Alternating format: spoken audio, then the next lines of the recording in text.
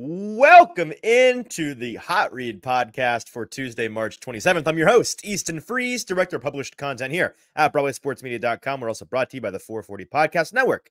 You can follow me on social media at Easton Freeze. I am joined on this lovely, what is today? Tuesday? Monday? Wednesday? This is the show Tuesday. For Wednesday, isn't it? Yes.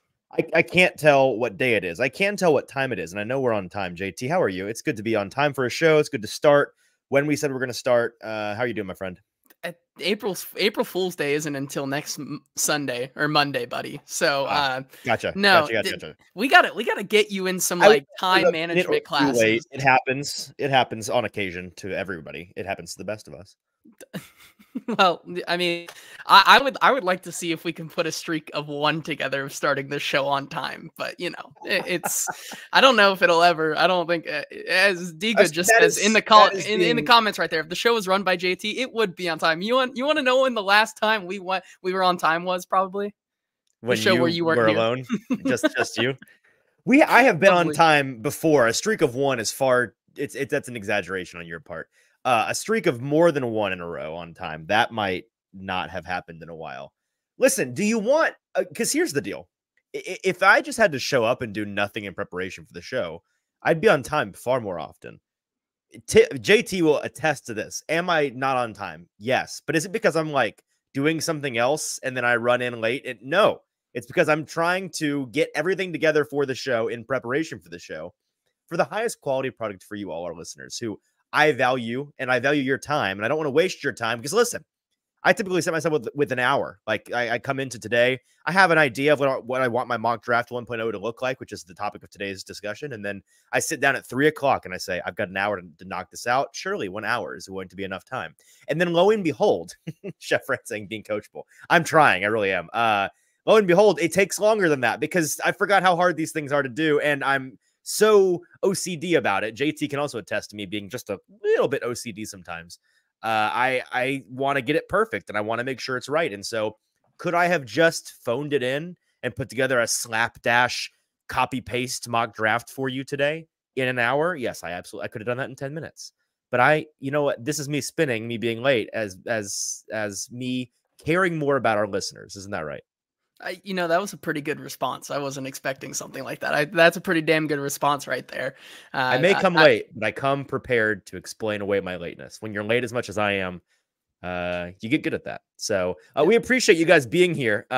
We are, of course, today going through mock draft 1.0. We do 3 of these, or at least probably 3. That's what we did last year. That felt like the right number. I think more than 3 is like, find a new bit, find a new angle. Like that's kind of lazy. Like what if we just did 2 we could just be on mock draft 7.0 by draft time and people would hate us by then. But we'll do 3. And I like to make each one different, and each one tends to have a different theme. And so I'll get into my general mindset, the theme of my mindset going into this one in a minute. It is going to be all 32 picks from the first round. I'm so glad, JT, by the way. Remember last year we had to do the 31 picks in the first round because the stupid Dolphins decided to tamper. No, 32 picks, the way the Lord intended it in this first round. We'll be going through all of them. And then I've got my 7th round mock draft for the Titans. So all of the Titans picks. Today I decided not to do any first round trades for the Titans, but maybe some trades further on in the draft for them. So a little teaser for you there. If you are with us live today, we appreciate you being with us. Do us a couple of favors. First, if you're watching anywhere besides YouTube, leave that place and go to YouTube. Type in Broadway Sports Media on YouTube and find this live stream on Broadway Sports Media's YouTube page. In the comment section of that video is where you can be a part of the conversation with all of my dear friends making fun of me for being late, like Adam and Derek and Ethan and Christopher and D Good. And Chef Ran, all in the comments already. We appreciate you guys being here, fellas. It's going to be a good one today. Looking forward to you guys in the comments telling me how right I am about this perfect mock draft. There has never been a perfect mock draft until today, and you are the lucky few who get to witness it. If you are on YouTube, do us a favor while you're there and hit subscribe. It's very easy. It takes one click of the button. It is free to you, but it's very helpful to us. We're trying to get that subscriber count up and up and up, trying to get to 1,000 by draft time. We're well on our way. So let's keep that number rising, and we appreciate you guys doing that for us. And then if you want to share the show, that'd be awesome. We'd appreciate you hitting the share button, hitting the retweet button, the like button, all of those things. Very helpful to us. And again, free to you. So let's dive in, JT, to mock draft 1.0. Oh, no, actually hold that thought, because before we do, let's spend like 5-10 minutes. I just want to talk through a couple of the things we learned from the owners' meetings this week. They went on I think they're still going on technically in Orlando. All the owners jet set in and talk about things with coaches and GMs for a couple of days in Orlando. And there are some rule changes that are made. We've got a couple of big rule changes that we're not going to spend the entire episode today talking about, but maybe just give our general thoughts on JT. There's one very cool rule change and one not very cool rule change. Which one would you like to start with here? Let's start with the not cool one. Okay, so that would be the swivel hip drop tackle. Indeed. Being outlawed in the NFL by a unanimous vote from the rules committee. It's not the hip drop tackle they have banned. No, my friend. If the hip drop tackle was not already a confusing enough category of tackle, we have subdivided it into two, one of which is legal, they say. We'll see if that holds up. And one of which is illegal. And that is the swivel hip drop tackle, which essentially involves a defender wrapping around the midsection to upper section of a defender or of an offensive player running away from them. The language is then unweighting themselves, which is a fun way of saying falling down, unweighting themselves whilst holding on to the offensive player, and then rotating their body and landing upon the offensive player's lower body, landing on their legs. It is a dangerous tackle, and it's a tackle that results in a number of lower body injuries. A couple of memorable ones last year. Wasn't Mark Andrews hurt on a hip drop tackle? He was. Another one, important one. Currently on the Titans, former Cowboys, Tony Pollard was injured that way with a tackle that they are trying to get rid of. It's one that you have been seeing a lot more and more of, and I think that's why they did it. Do I necessarily agree with it? No, mostly because I don't think that it's a dangerous play. More so, I think it would be so hard to kind of enforce this that it's going to lead to a lot of interesting decisions. Yes, I think this sucks. I hate that they did it. I'm not super shocked that they did. But yeah, and here's the thing. I understand it sometimes feels like every year they're kind of like, I'm not accusing them of doing this in this instance, but it sometimes feels like the NFL trying to be so not just conscious of player safety, but make sure everybody is aware that they're conscious of player safety by constantly adding a thing here. Well, we're trying to be more safe because we're going to add this and we're going to change this. We're going to remove that because player safety, guys. Not to mention, then they turn around on a day like today and say, hey, by the way, Christmas is on a Wednesday. Doubleheader, baby. Don't care if the players only have 48 hours to rest. We're getting them in there for 4 games because we own Christmas. The NBA can suck it. But they care about player safety, I promise. And so they're going to outlaw things like the swivel hip drop tackle. And folks that agree with this, I understand you want the players to be safe. Here's where you have to draw the line. Football is functionally, by definition, an unsafe activity. It is a dangerous sport. Football is regulated violence, right? And so if you want there to be no inherent risk at all, then you really do have to go full JJ Watt, as he said on Twitter, and just put the flags on, right? So somewhere you have to draw the line between gratuitous, unnecessary risks and the natural risks of playing a game that is by definition regulated violence. And I just think they're making it so, it has to be so impossible to be and really frustrating, maybe more than anything, to be a defender in the modern NFL, JT. It's like, if you want to tackle a guy, which is, your primary job, all you have to remember is you can't hit him high or low or rotate when you fall to the ground. Other than that, you're golden. So good luck. Have fun out there. It has to be infuriating. Yeah, I would agree there. It seems more and more now that becoming a defender is twice as hard as an offensive player. Yes. if you're playing on the offensive side of the ball, it's almost like you have to do twice as less things as the defensive side of the ball, or worry about twice as less. In other words, half. Yes. Yes, correct. You see, even the verbiage that I'm making up here confuses me. Right. Well, that's about as sensical as unweighting yourself. So I'll give you a pass. Yeah. Okay. Yeah. So yeah, I hate that, and it's more than anything. Here's my last point. It is such a subjective call. And they've said it's funny. At first, I don't know if you read in their initial language when they announced this was, we're confident the refs are going to be able to call this, and then 4 or 5 hours later, they came out during the press conference. They're like, listen, we're going to make sure this is called, and we only want the refs to call it if it's obvious on the field, but there's going to be a number of misses, and we're going to review the tape, and we'll hand out fines for missed calls throughout. Hank, pause. What happened to you? You're confident the refs are going to be able to call this? Like, we every single week, it feels like, see these referees have trouble with the most rudimentary elements of, like, just the most procedural elements of their job, like spotting the ball, making sure the time clock is correct, resetting the play clock. Like, they struggle with these things. And so we think, I don't think it's fair to add anything more to their brains. Like, hey, I need you to be watching out for this now as well. What it is kind of subjective, and it's technically difficult.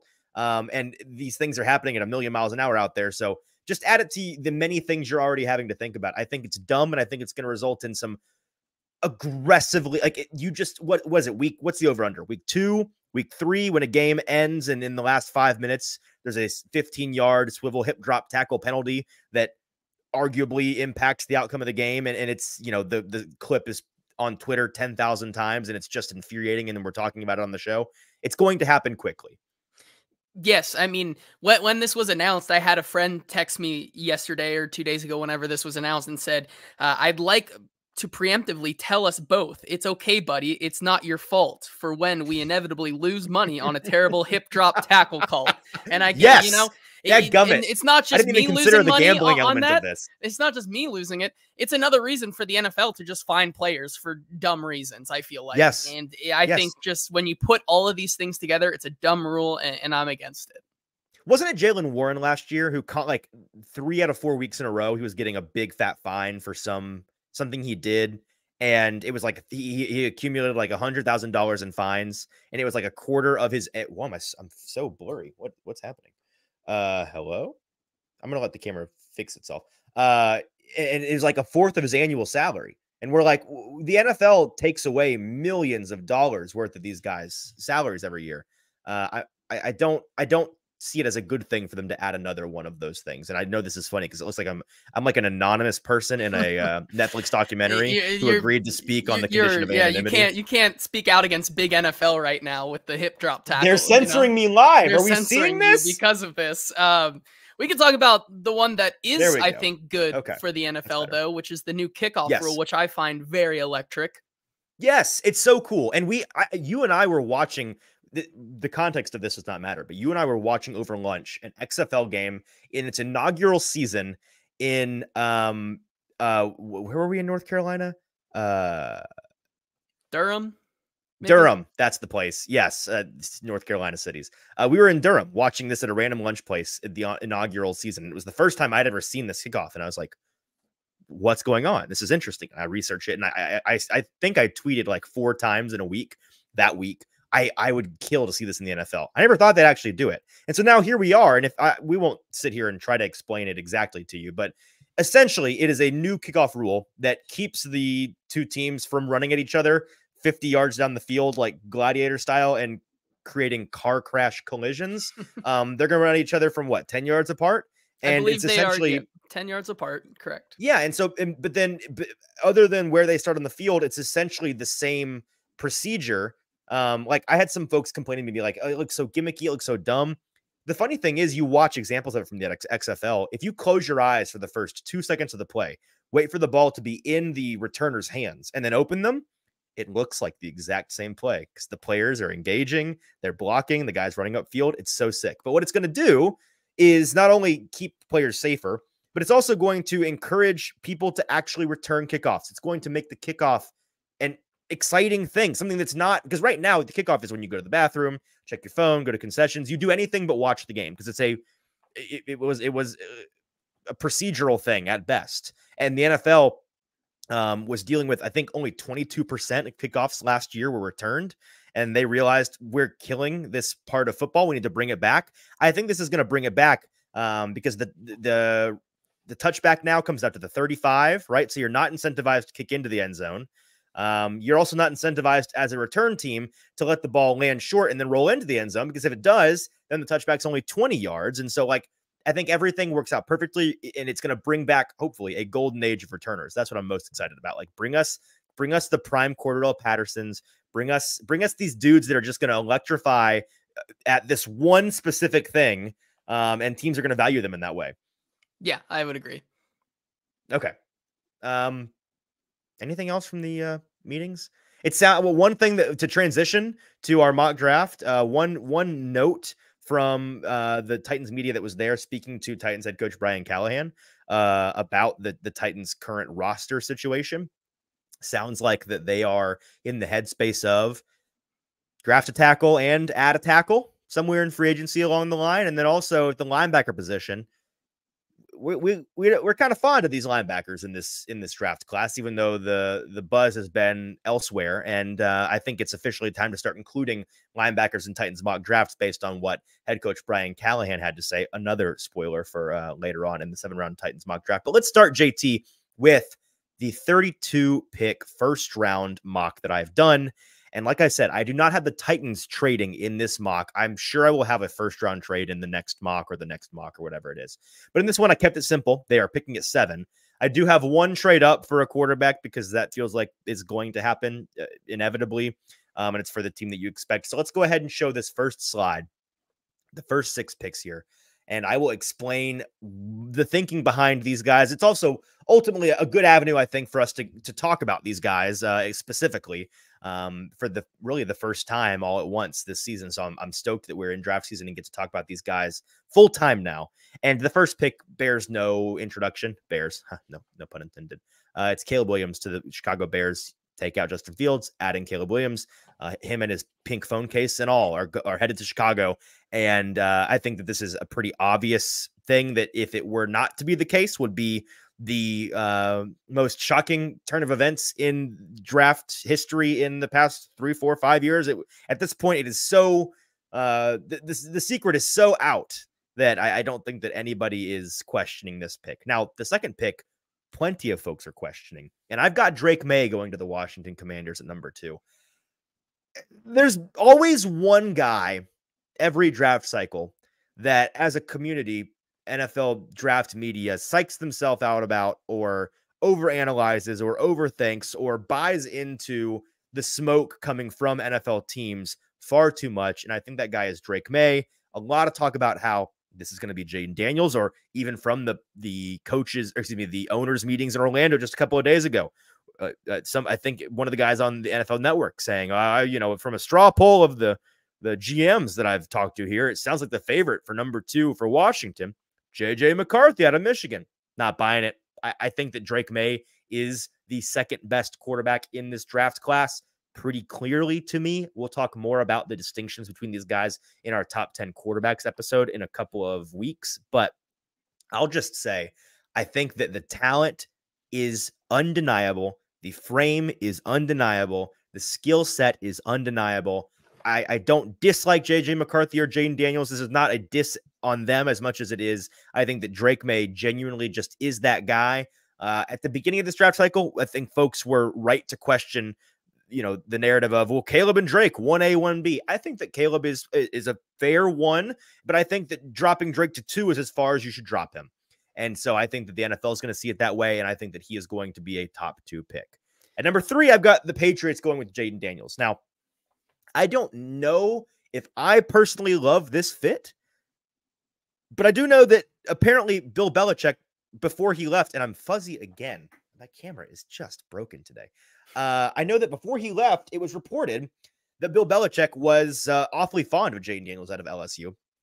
And that's something that I find interesting, but it would not shock me if the residual Belichickian era staff there are still very high on him as well. And I think that they are going to want their quarterback. I also know that at the beginning of this draft process, JT, we heard from the what's his official, the functional GM, whatever, head of scouting, or I think he was the director of scouting.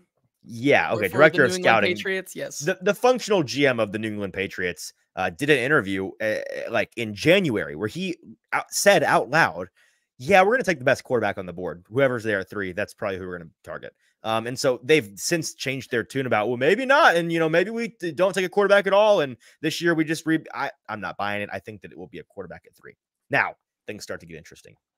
The Cardinals at 4 with JJ McCarthy still on the board, and a handful of teams that see the quarterbacks flying off 1, 2, 3. They desperately want one. and they're going to want to trade up to 4 for him. I know that last year the Cardinals and former Titans legend Monty Ossenfort, the new GM out there, did a whole lot of trading back and a whole lot of adding capital. And would it shock me if he continues that trend and that's just kind of his thing? No, it wouldn't. But I do think that there's a big difference between where the Cardinals were last year and where they are now.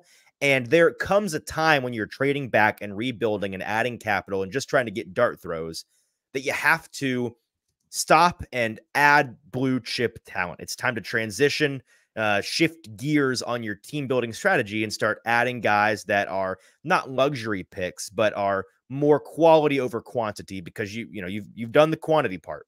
And I want to say this is where that starts to change for the Cardinals. Marvin Harrison Jr. being there on the board, the idea of pairing him with Kyler Murray, where that wide receiver room, I mean, it's Greg Dortch and Rondale Moore, I believe. Rondale Moore, right? Michael Wilson, okay.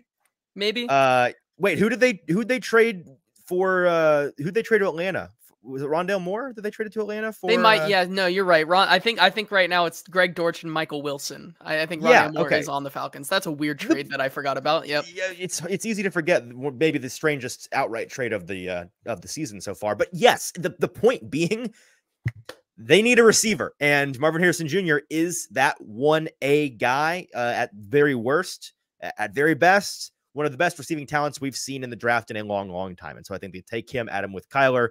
Don't hesitate for a second, turn down some very rich offers. And so the 4th quarterback falls to number 5, where the Vikings do eventually spend those 2 first-round picks they've accumulated in the past month or so. They trade up with the Chargers for that number 5 spot. The reason why I think it's at 5 is because the Chargers, if you've been paying attention, have really done a horrendous job of keeping it a secret that they want out. It's the worst kept secret in the draft cycle, I feel like, in the top 10. The Chargers are at 5, and they would love nothing more than to trade with you and get out of that pick. And so I think that they do that. They move back. They accumulate 2 first-round picks in exchange for number 5 overall, and the Vikings get their guy in J.J. McCarthy. I think that the Vikings ultimately, based on what I have heard and reading the tea leaves, I think that they are in on May or McCarthy, probably in that order. But those seem to be their guys. I'd be really surprised if they went after a Jaden Daniels. I just don't think that matches the KOC system, the style that he's running up there. Kevin O'Connell doing a very good job, but I think a JJ McCarthy would be ideal. And he's somebody that if you wanted to, they just spent $10 million on a 1-year deal for Sam Darnold. If you wanted to have him sit for half a season, for a full season, and ride it out with Sam Darnold, not the end of the world, but they need their quarterback. And I think that for them, JT, it's a massive failure. This entire offseason really is, if they don't get one of those top 4 guys based on the moves that they've already made. I mean, for sure. I think that they're really stuck in that position right now with Sam Darnold, and you kind of feel like it's a where they have to plant their flag on one of these guys.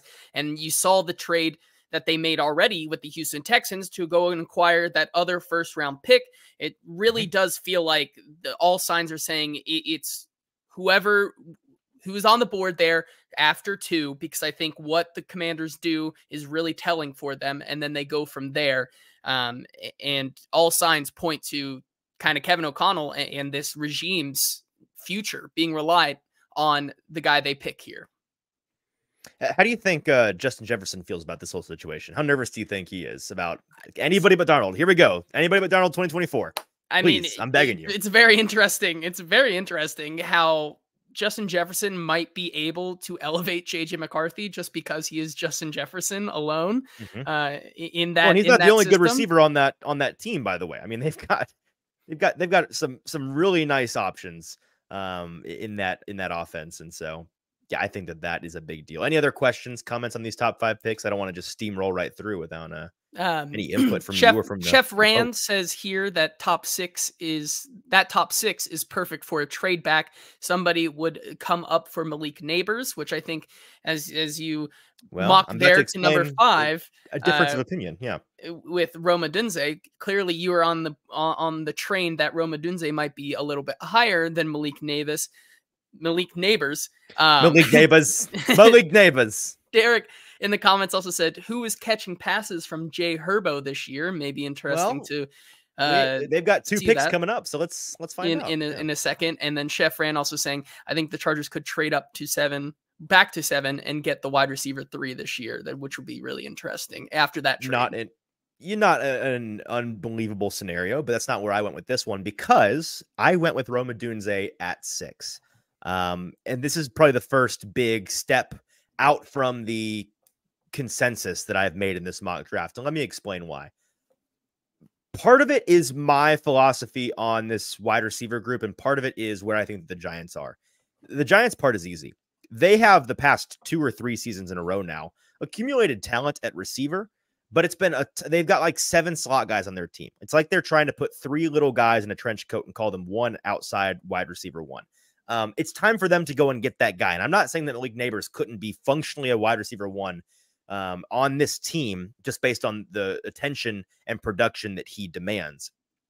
But I am saying that I think a Rome Odunze, a bigger bodied, more traditional X receiver, could go a long way for Daniel Jones and for this Giants team. And I think that's where they ultimately go here. The reason why I right now am leaning Odunze over Neighbors, and man, is it really tough. It is really tough. I'm trying to think who's more likely to be a wide receiver 1, and what a wide receiver 1 is it's defined differently by different people. The way that I define it is very, very similar to the way that Daniel Jeremiah defines it. And I heard just earlier today him on a podcast, I think with Joel Klatt, if I remember it correctly, him talking about his distinction between these guys, and I couldn't agree more. For me, a wide receiver 1 is when it's 3rd down and it's the end of the game, or it's an obvious passing down situation, and everybody in the stadium, on the field, in jersey, with the team, in the stands, everybody knows where the ball is going, and it doesn't matter. The defense can't do anything about it. That's a wide receiver 1 to me. It's prime DeAndre Hopkins on 3rd and 5 in the slot. You know he's hitting that comeback, and there's nothing you can do about it. He's going to fall down for 6 yards, and it's a wrap. For me, it's Rome Odunze. I think that he is more likely to be that wide receiver 1, dominant, take over a game player. Now, Malik Neighbors has more explosiveness. He's more liable to have games where he goes for eight receptions, 157 yards, because he broke off 2 massive plays, because he's just so explosive and squirrely back there. He's impossible to bring down, and he'll run right around you. But Rome Odunze, I think, is going to be more of that traditional guy. And for that reason, I think the Giants could really benefit from having him. I have him off the board before Malik Neighbors. What are your thoughts on that, JT?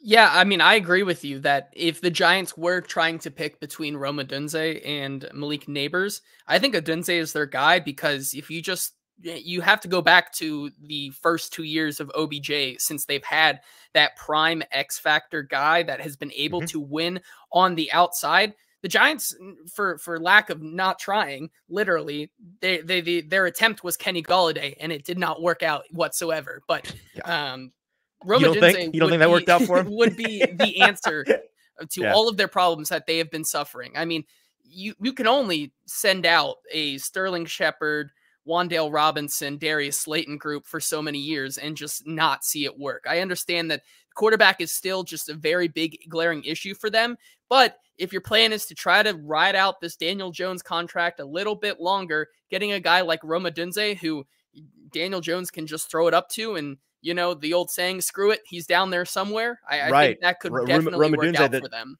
The best contested of these 3 guys, easily the best contested catch receiver in this group. And so, yeah, 100%. I trust him to be that guy. A couple of folks in the comments here, bottom tier collector saying, please let this mock pan out in real life. I'm Team Joe Alt for Tennessee. He can already see where this is going for the Titans. Chef Rand saying he agrees with me. Derek and Chef Rand agreeing with me on this take. I appreciate you agreeing with me because I think I'm right. And then Derek saying on Odunze, he is my draft crush. Unfortunately, the Titans have bigger needs, though. I am with you on that, JT. I know you and I left Indianapolis awfully fond of one Rome Odunze. I would love nothing more than to cover him. He seems like a great dude on the field and off the field. I think that whoever gets him is going to be so pleased, and he is very high on my list of players this year, not just general talents, but guys that I'm confident are going to pan out in the NFL one way or another. I think that he has everything that it takes to be a good NFL player. Everything besides knowing how to land a plane. That is for sure. Well, we can say confidence in himself landing a plane, because he might actually could do it. We just don't. He's not tried yet, so maybe we need This is true. You are right. Whichever team lands him, social team, get him in a flight simulator. Just see what happens. It's good content.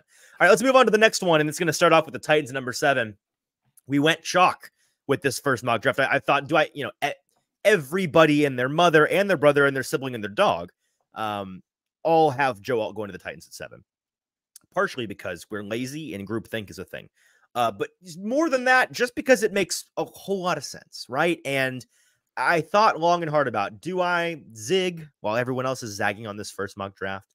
And I thought, we're doing 3 of these. I'm sure I will have a strong itch in 2-3 weeks when we do this again to do something different. So now let's play it safe. Let's go Joe Alt at 7. And by no means is this a poor pick for the Titans. I don't need to sit here and explain for a long time why Alt should be the pick at 7 if they're wanting to go offensive line. He is the best tackle in this class. Him and Peter Skoronski will make the most like Milwaukee cop, Midwestern pasty white boy, runs a pizza shop on the side, left side of the offensive line. It's going to be pretty terrible for those of us in the media, honestly, because both of them great guys from what I can tell, but not the most vocal animated guys in the world. So it might be the most milquetoast left side of the line ever, but boy, would it be talented. Boy, would it be nice to have a lockdown side for this Titans offensive line and for Will Levis. One quick, just Titans specific thing right now. I know that a lot of folks were wondering, why were the Titans not, the top brass was not in attendance at Joe Alt's pro day at Notre Dame. And I saw some reporting from our buddy Paul Karski here, fellow member of the 440 podcast network, talking about, and he is in Orlando covering the owners meetings this week, about how the Titans did have some folks there, but they did not have any of their top guys there. There was a scheduling planning change at the last minute as to what Joe Alt was actually going to do at his pro day. And that may have led to the Titans not sending some of the same guys that otherwise would. It's also fair to point out that last year, they did not attend Peter Skoronski's pro day either. They did bring him for a visit, and you can bet everything to your name that they're going to bring in Joe Alt for a visit this year. But they were not in attendance for his pro day. But last year, their first round pick, they weren't in attendance for his either. So I don't think that necessarily means anything. JT, any problem with the most bland pick ever? No, I think it's good. It's smart. It fills the need that they glaringly still have on this team, and it sets you up to finally have an answer on the left side of the line for years to come. I think it's a home run pick that we talk about all the time. Can't miss. Obviously, the player could not work out, but this pick right here is a no brainer. That I think if. It's not a home run pick, as we were talking about last year. It's the safe pick, right? You're just getting on for a single because, you're trying to build into something more. And that's what Joe Alt is. Kenneth in the comments asking, does Greg Cosell's concerns about Joe Alt make you pause at all? It's a good question. I'm glad you brought this up. So generally, Cosell, and I don't want to put words in his mouth, but this has been a couple of weeks, but from what I remember, it was a lot of, he doesn't win with power a whole lot. He's a handsy player. He wins with finesse and technique, and it's not as strong and aggressive as some tackles. And I think that's more of a preference thing than anything. My rebuttal to that would be, in the NFL today, a lot of very good tackles win that exact same way. They win with technique. They win with finesse. They win by playing how would I phrase it? Sharply and quickly, and without raw unbridled power. Is the best way that I would explain it. Now, that's not to say that Joe Alt is not powerful as a player, but when you compare his play style to like a J.C. Latham, for example, who may very well be the strongest player in this draft class, it's a different style. I just think that that's Greg Cosell showing his preference a little bit, which is perfectly fine as to what kind of player he prefers on the outside of an offensive line. I think a lot of teams in today's NFL are perfectly fine with the play style of Joe Alt, and while those concerns are noted, I don't think that would be an issue for most NFL teams if they knew how to scheme him and use him in that way. Okay, number 8, Dallas Turner to the Falcons. First defensive player off the board. The Falcons have to be jazzed because they get the guy that I'm sure they think is the best defensive player in this draft class. They have need edge rush help. since like the Obama administration. I think it's been a long time since the Falcons have been able to get after the quarterback the last in an time effective way. that they had as somewhat of a semblance of a good pass rush was the one year that Vic Beasley was like I was about really to say, good. I know you're going with this. Titans legend Vic Beasley, a CTC king, cash that check. Yes, and that was like 2016, I think, one year, and then he disappeared. So yeah, Dallas Turner, home run pick for the Falcons. Wasn't it their GM or coach? Who was it that got caught like going crazy over Dallas Turner's 40 time at the combine?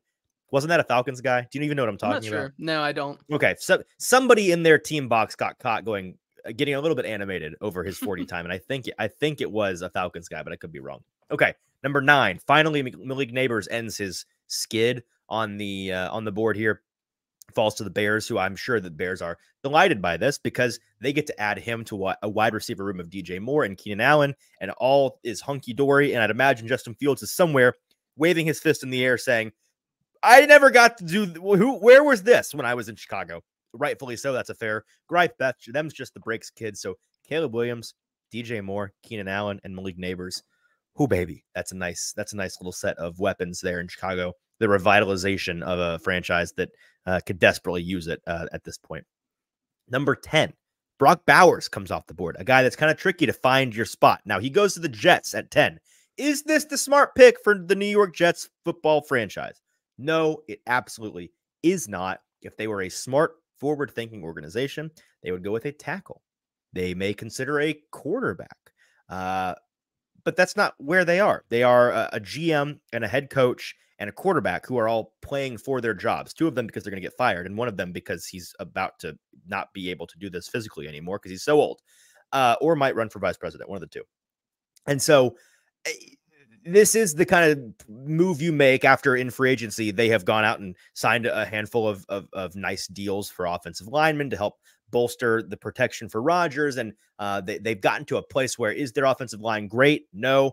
I still, if I were them, I'd go like, hey, Talisa Fuaga, Olaf Fashanu, JC Latham, I'd line those boys up right here if I was the GM.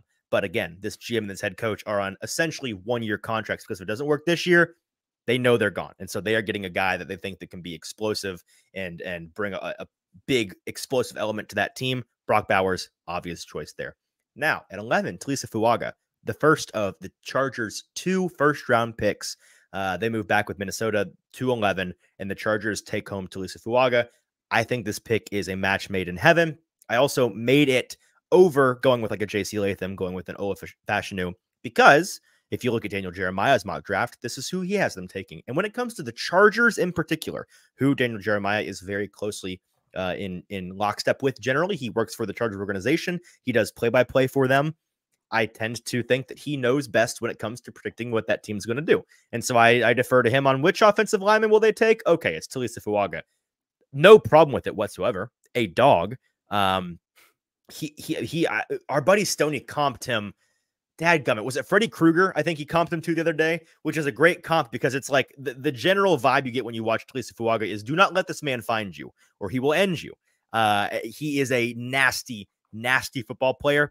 Fantastic at what he does, and what he does is road great till the cows come home in the run game, and is a absolutely above average serviceable pass defender.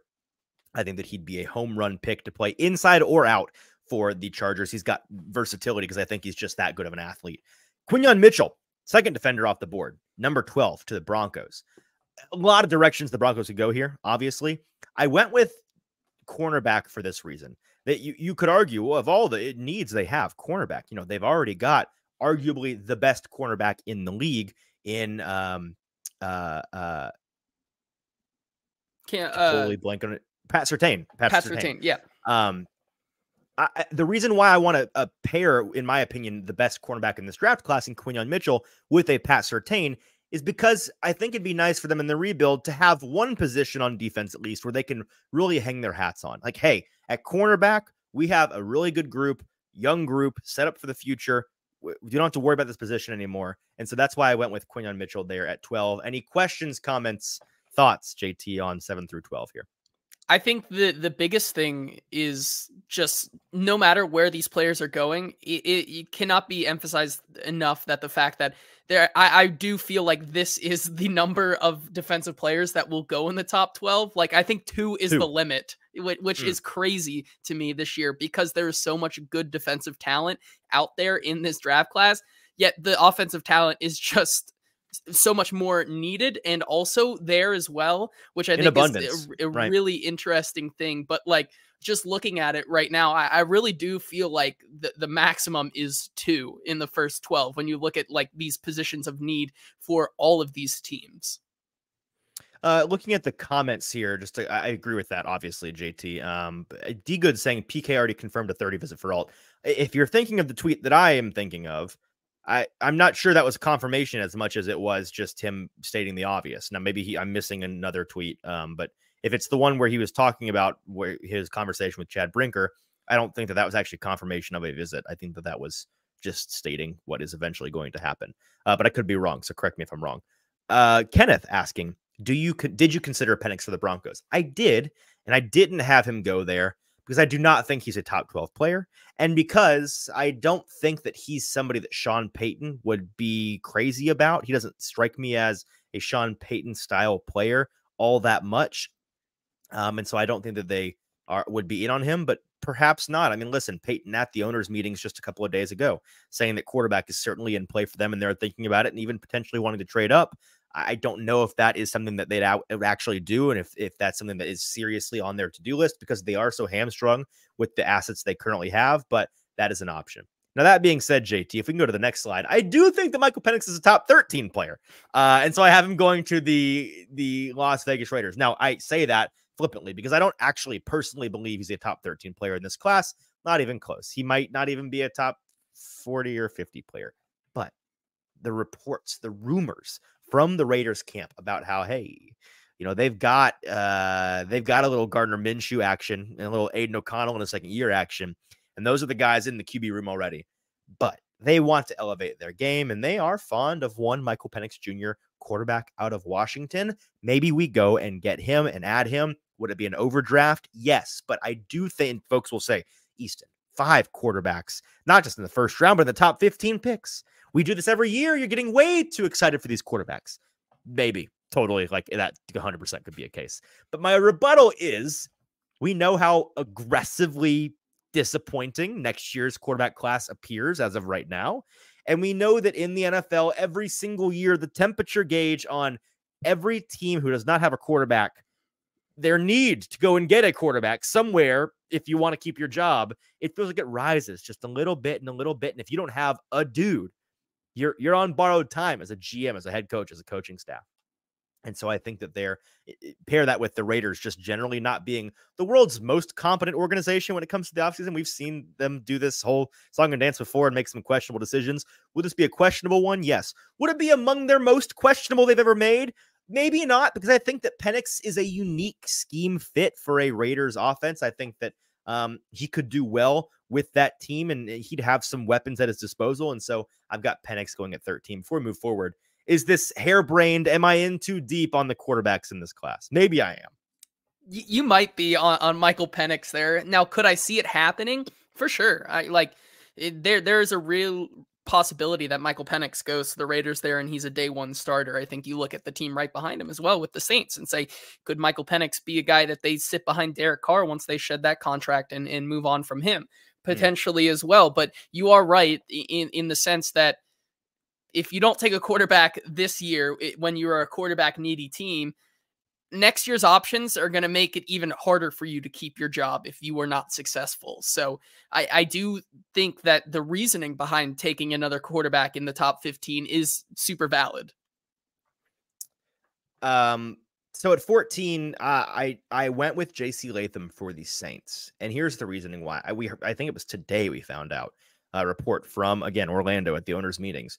Saints tackle Ryan Ramczyk, already an older player, coming back from a knee injury. And reportedly, his knee is not healing in the way that the Saints and his doctors were hoping it would be. And so the Saints admitting today at the owners' meetings, hey, we might have to go and find another solution because I'm not sure he's going to be healthy enough to play to start this season, if at all this season. And so that makes you wonder, okay, they already kind of needed a tackle move here. They needed a tackle addition, because on the other side of the line, you've got left tackle Trevor Penning out of, where's something with a cat, I want to say. Yeah, I'm literally picturing the purple cat. Northwestern? Look that up for me. I will. Iowa State? I don't know.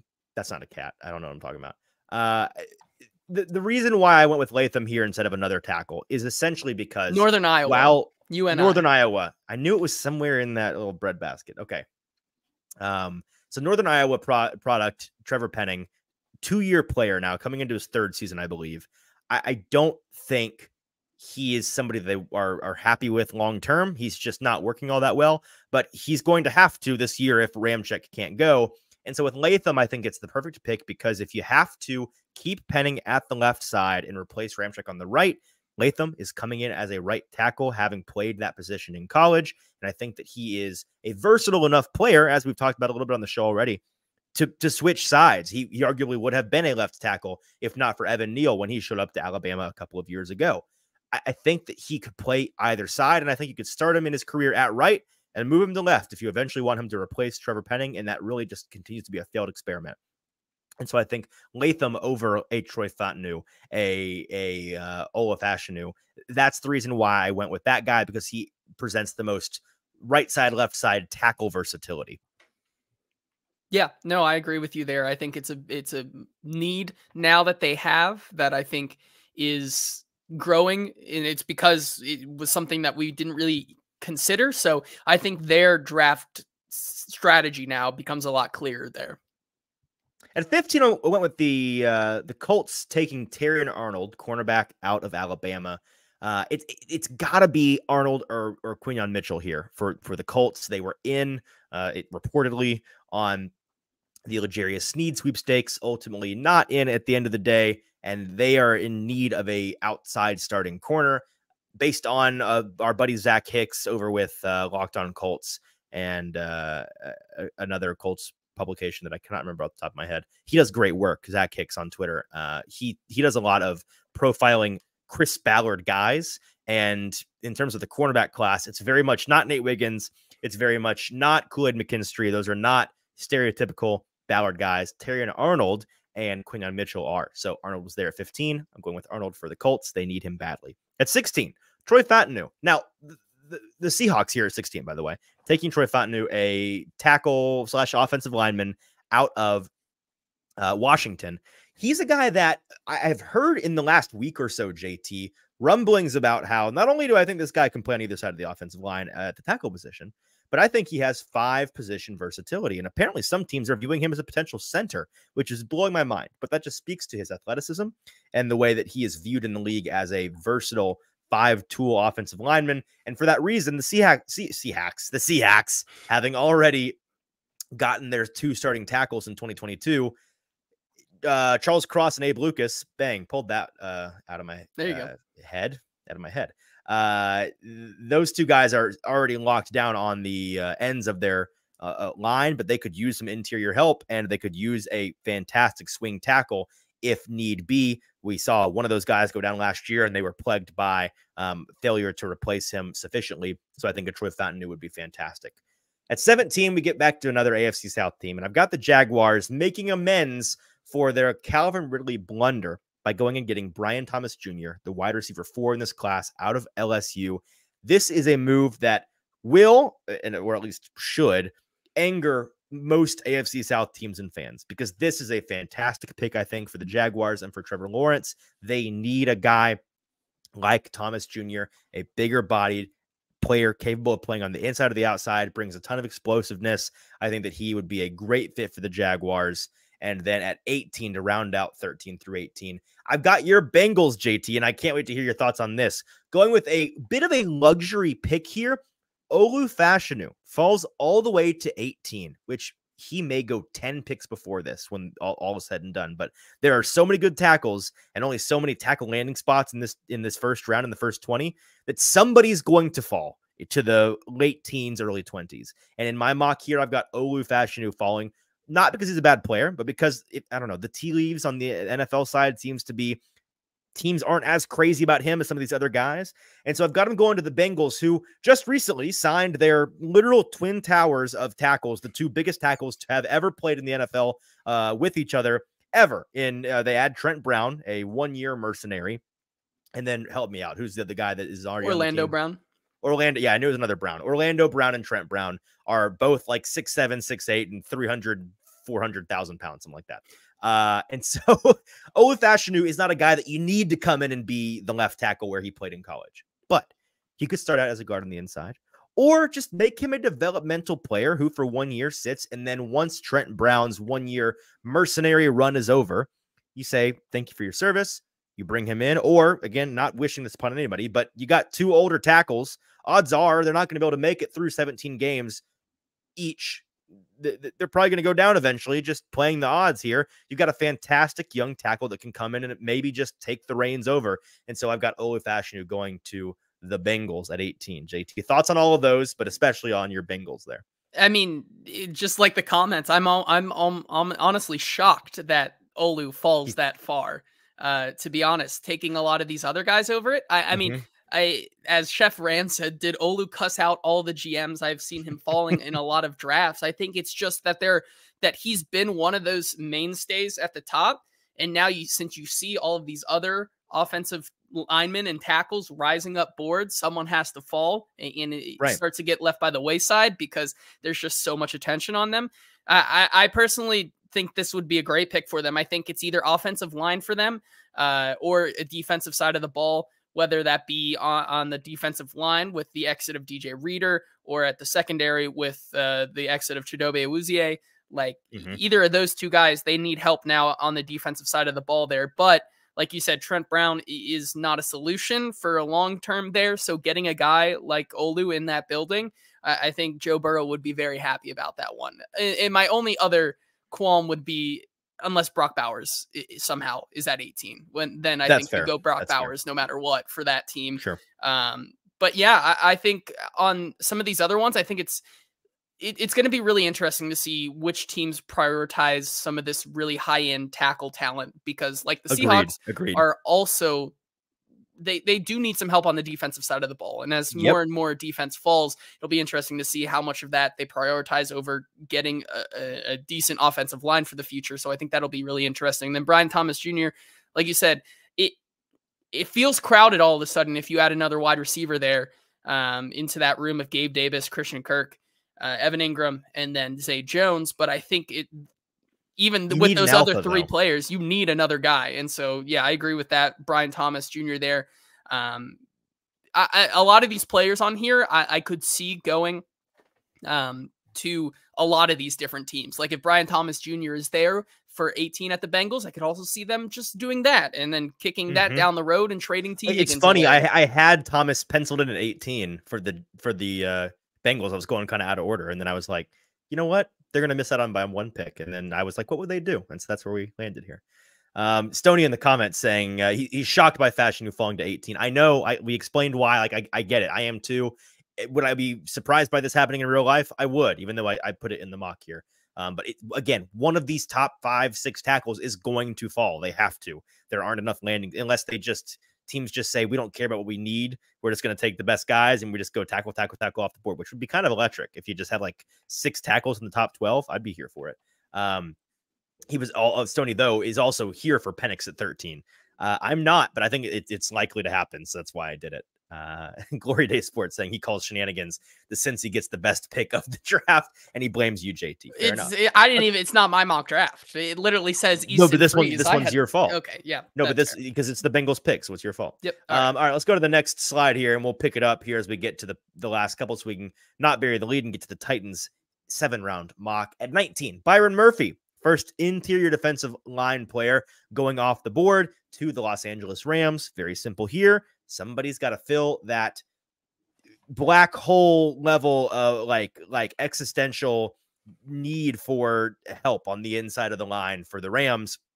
The chasm that he leaves behind is so great. And yes, they have a Kobe Turner. Is that the player who last year was playing on the inside for them? I think I'm got that right. Yep. And so he'll step in there, but they could use some additional help to, not one man can replace the great Aaron Donald. So I've got Byron Murphy coming in to help along those lines. At 20, Art Smith's Everywhere Rejoice, because Amarius Mims joins the offensive line group out of Georgia. Offensive tackle Amarius Mims, potentially the highest upside of any of the tackles in this draft class. Only 8 starts in college, though, and so he is somebody that, of course, has a lot of question marks just due to having a lack of reps on tape. The size, the athleticism, everything else checks out with flying colors, A++ across the board. And so I think the Steelers, that'd be a very Steelers play. There are certain teams that tend to get away with stuff in the draft, and you're like, how did we allow this to happen? And so this could be one of those picks for the Steelers. At 21, I've got the Dolphins going JPJ, Jackson Powers Johnson, a player that I know you and I are very high on, and he's a fantastic player. I'm so confident he's going to work out in the NFL. But you're not seeing him in everybody's first-round mock. I'm kind of surprised by that. So maybe he falls further than we think. I'm going with what I believe. I'm going with my priors here. I think JPJ is absolutely a top 25 player in this draft, and the Dolphins sure could use a lot of help at center or at either guard position. They had a lot of issues at their interior offensive line last year. JPJ, big help in that regard. At 22, the Eagles are sick and tired. They should be, of their geriatric cornerback room. Was great until it wasn't. Very quickly, those guys turn 30 and they fall off a cliff. And so Nate Wiggins, cornerback out of Clemson, comes in and helps out the Eagles at 22, a Howie Roseman pick that I think a lot of folks will be frustrated by because I think it's a very good one. And then 23, the Chargers, their second pick in the first round. They get out of the first round with a top tackle and with a top 5 wide receiver. I think it'd be a phenomenal haul for Jim Harbaugh's group in his first year as head coach. They get Adonai Mitchell, AD Mitchell out of Texas, a player that you and I are going to spend a lot of time talking about over the next coming weeks because we have just lots of thoughts and feelings on him that are conflicting. Some very good, some very concerning. A big game player who is capable of playing on the outside. Not the greatest separator in the world, but somebody that absolutely is sorry, distracted by Z Dean, reminding me that the Dolphins just signed legend Aaron Brewer. I remember it so vividly that's why I went with JPJ at 21. Adonai Mitchell at 23, though, for the Chargers. I think that he's a guy that will be a big help in the receiving game to a Justin Herbert. He needs a dude. I think Adonai Mitchell is capable of being a dude, and at his best in college, undeniable highs. It's just the lows and the inconsistency, some tendencies to disappear at times to have me a little bit concerned. But in general, the upside is there. So Adonai Mitchell at 23. At 24, Graham Barton to the star team. What are they? The Cowboys. My brain quit working for a second. The Cowboys go with Graham Barton at 24. The player out of Duke who was a tackle in college for most of his career, but being projected as an interior offensive lineman in this class due to just a general lack of length. I do think he has some positional flexibility if needed on the outside, but in general, I think he's got a lot of potential to be a fantastic interior player. Stoney going back one pick saying his pro comp for Adonai Mitchell is a literal ghost. So we know where Stoney stands on that one.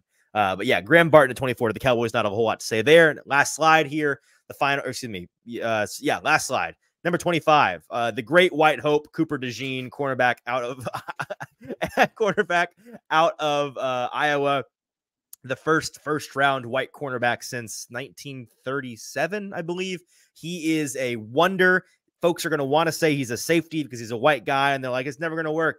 He's just a freak, and I think like you watch the tape, Stoney, I'd be curious if you believe this as well in the comments. He's a cornerback, man. Dude can hang. And so I think that he is a fantastic pick for the Packers to play alongside Jair Alexander, really bolster that defense. At 26, what do the Bucs love to do more than get after the passer? That Todd Bowles pass rush happiness is going to be even happier once Laiatu Latu is added to that group. And I've got Laiatu Latu and Jared Verse falling to 26 and 27. One of the bigger shocks, I think, in general for my first round pick here. I do think, for me at least, JT, and I'm curious your thoughts on this.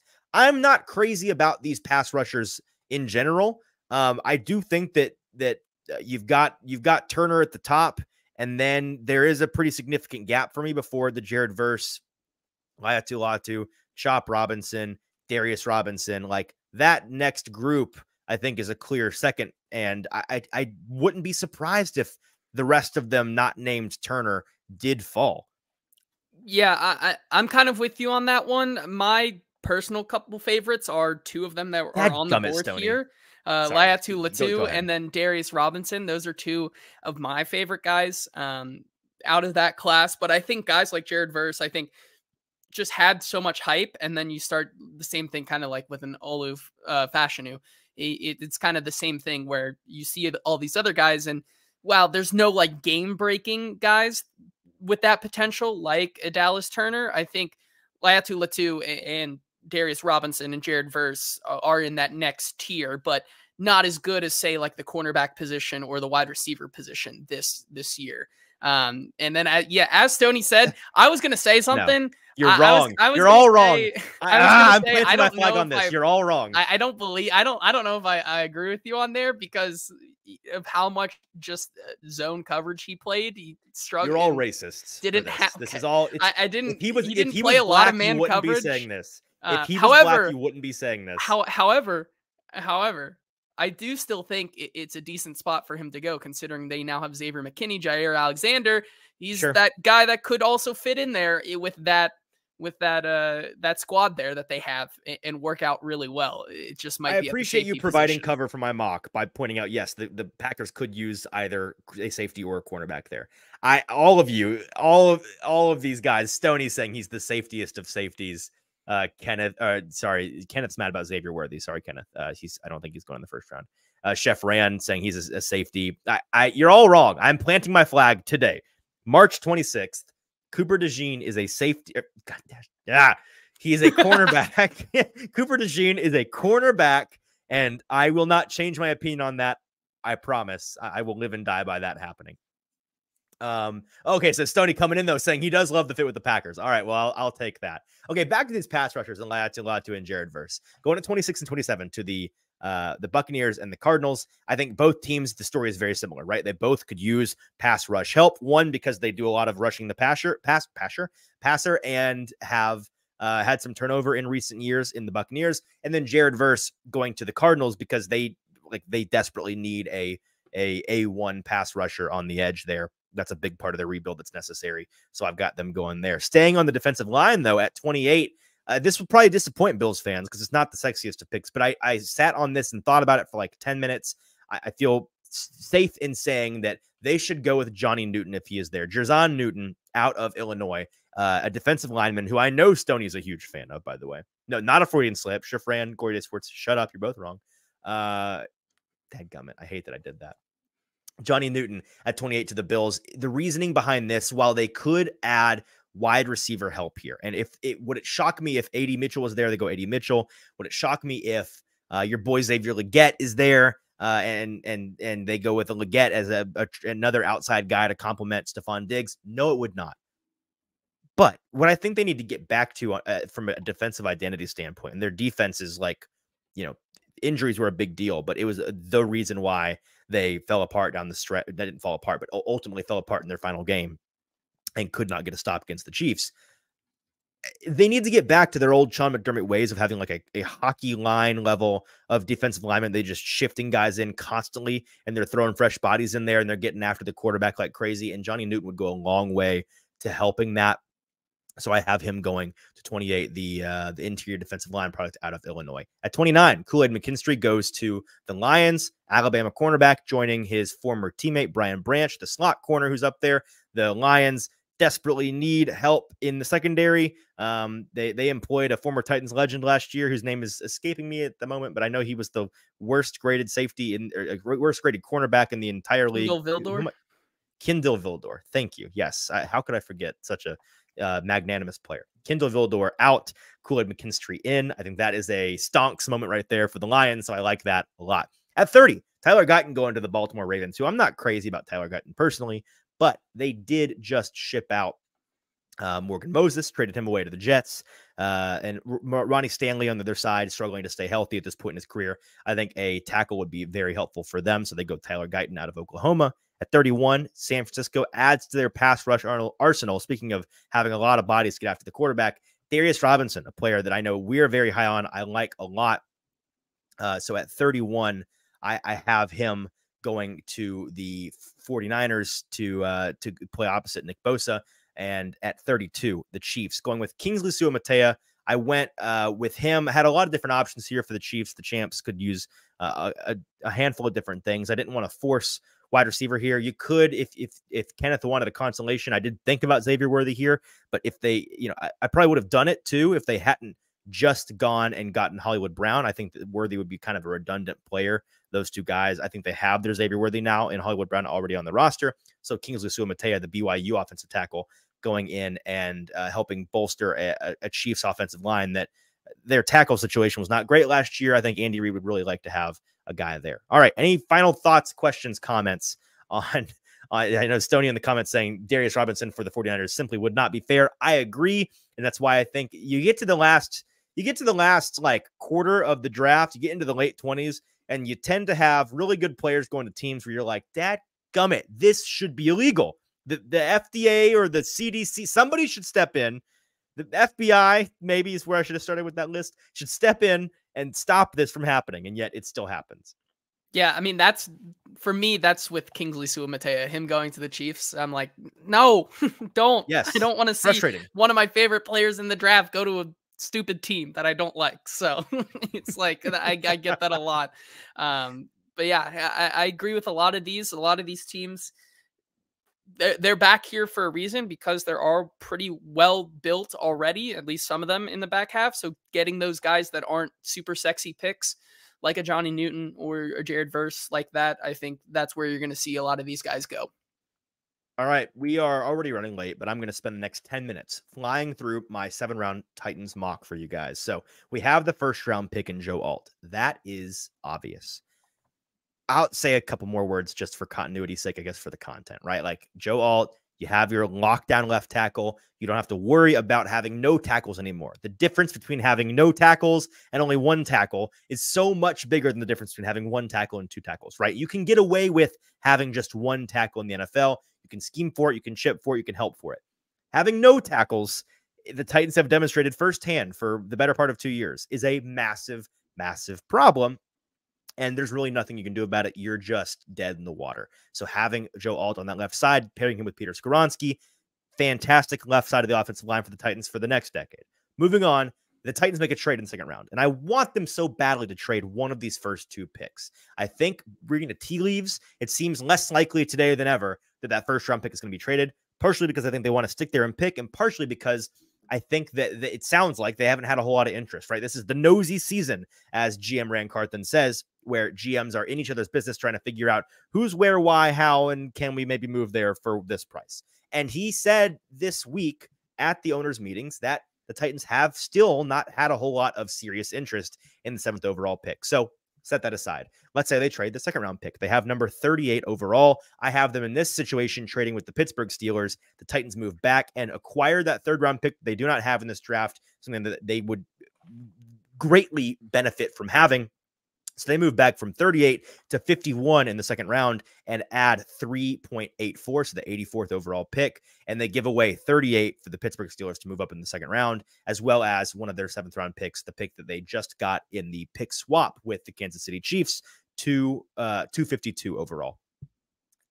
Then with their second round pick at 51 overall, they go with Chris Braswell, an edge out of Alabama. And I was talking, you and I and Stoney, we're all talking with our buddy Zach Lyons about how, man, it's easy if you're doing just like a PFF mock draft simulator to go Joe Alt, Chris Braswell as their first two picks, even if they're still at 38, because Braswell is a guy that falls into that category, JT, that I love to talk about. Guys that played at the same school, at the same position, in the same draft class. Typically, the second guy gets undervalued. And I think that edge Chris Braswell being behind Turner, who's going to be a top 10, top 15 pick, is a candidate for like let's look into this guy a little bit more. Maybe he's better than folks are giving him credit for. And you look at some of his numbers, he's a big kid, 6'3", 255, impressive athlete, very explosive first step, natural strength, all of the things on paper, the general traits that you want for an NFL edge rusher. He may not ever be a pass rush like technician per se, but the power, the speed, the length, all of those things, he's going to have a rotational floor as an edge rusher with an upside to be an impact starter. I think that is a move that they could absolutely, and Glory Day Sports recommending just recreate the Alabama pass rush. Just go Turner at 7, Braswell at 38. Who says no? I say no, but it would be kind of fun. It'd be a cool experiment. It'd be a good bit. Yeah, I think that Braswell at 51 would be a good pick for them, and Lord knows they need help on the edge. Yeah, I agree with you there. I think that would be a great pick for them because of what we saw at the Senior Bowl, and just going back, like you said, there's a lot of players in this draft that, because of their counterparts being so much more notable, you kind of see them kind of fall by the wayside and go under the radar. So I think that there is a really real possibility that he could still be there in the mid to later second round.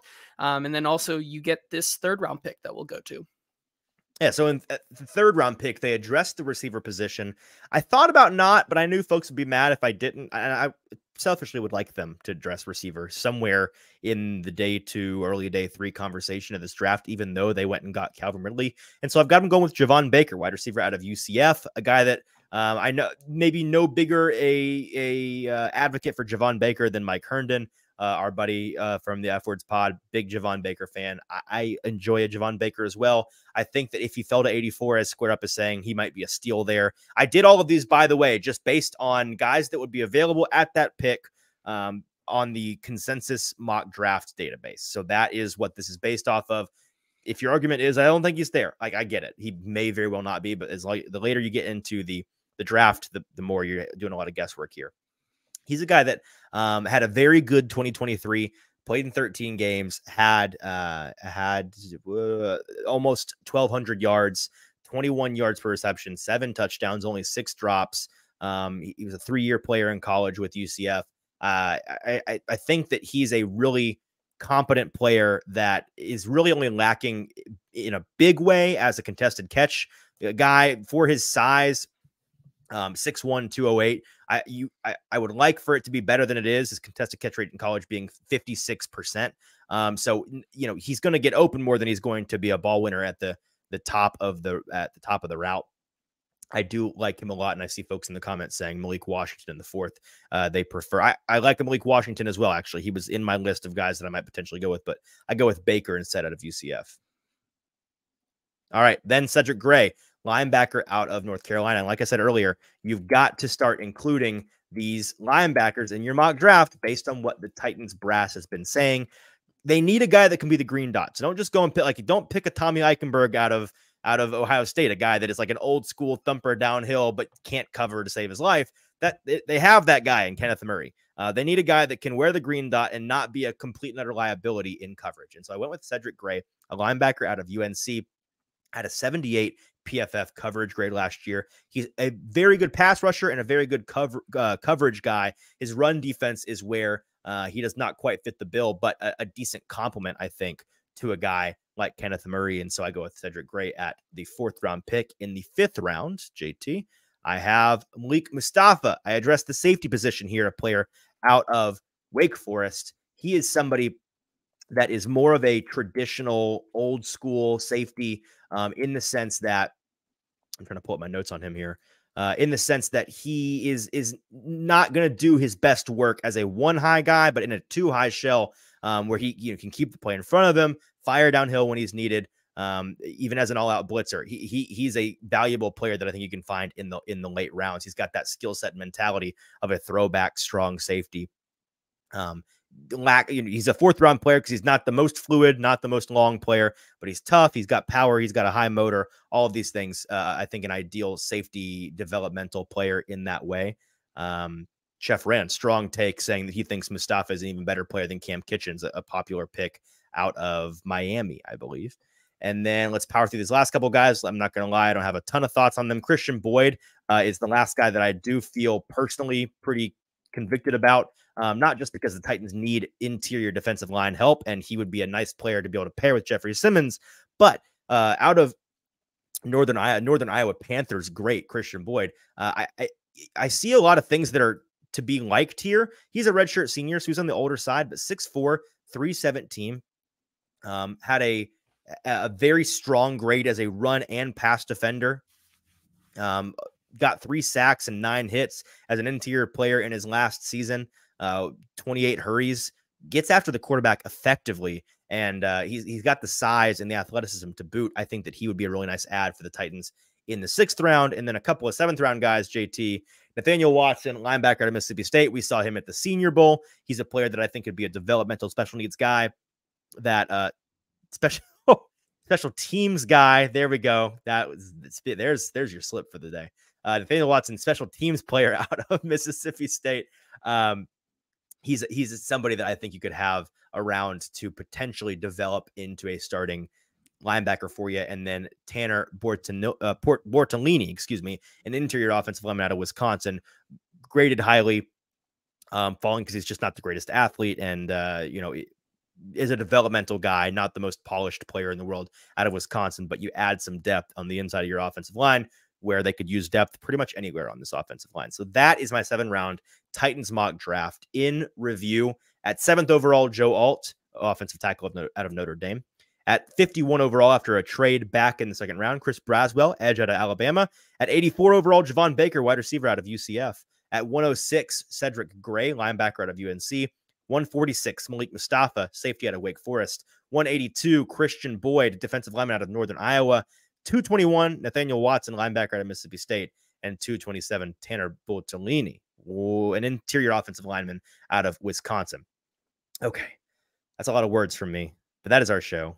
JT, any thoughts on the 7th-round mock? Are we ready to get out of here? I think there's a couple of people in the comments here saying basically the sentiment, boxes being checked, still quite a few needs, can't fix it all, but this mock is helpful. And I think that's what the Titans are going to do here. They kind of went out and, like we've been talking about, get their big name guys, because now it's time where you build up that depth underneath it so that you can extend your time period, that you can be competitive. And I think that's what they're going to do through this draft, and address as many needs as they can while also being conscious of knowing they can't fill them all. So I think it checks a lot of boxes that they still need to be checked. Sure. And then Gory Day Sports saying he likes Tanner a lot, mainly because his last name sounds like a pasta noodle. Maybe I was just hungry when I made this. That's a possibility. All right, that is our mock draft 1.0. JT, thanks for being along for the ride. Thanks to all of you in the comments who are with us live today. We'll have mock draft 2.0 and 3.0 coming up in the next. We're probably almost 1 month out from the draft now. Are we exactly 1 month out this Thursday? I think we are less. Yeah, we're less than a month from the draft now. Are we? Is it not this Thursday? Is the okay? Are we? Are you sure about that? I think this Thursday. I think this Thursday is 1 month from the draft, right? Because isn't the draft the 27th? No, it's the 25th. Oh, okay. Well, hey, we're less than a month from the draft. I should never question producer JT on the logistical things. Fair enough. D Good saying, subscribe, people. Easton has a baby to feed. Yes, it's not here yet, but it will be soon. So this is true. Please subscribe. I would appreciate that at Broadway Sports Media's YouTube page, and make sure you're following us on social media at Hot Read Pod on TikTok, Twitter, and Instagram. Until Thursday, JT will be traveling, so I'll be joined by the Sobros Network man himself, Stoney Keeley. We're going to be talking about the draft. What exactly in the draft? We're going to decide that later, but it's going to be a good time. Stoney, looking forward to having you in. Make sure you're tuning in with us live on Thursday afternoon. I believe we're going to be going live at 6, so a little bit later of a start, but great entertainment as you're making your dinner on Thursday night. So make sure to tune in then. Until then, for producer JT, I'm your host, Easton Freeze. This has been the Hot Read Podcast. We'll talk to you later.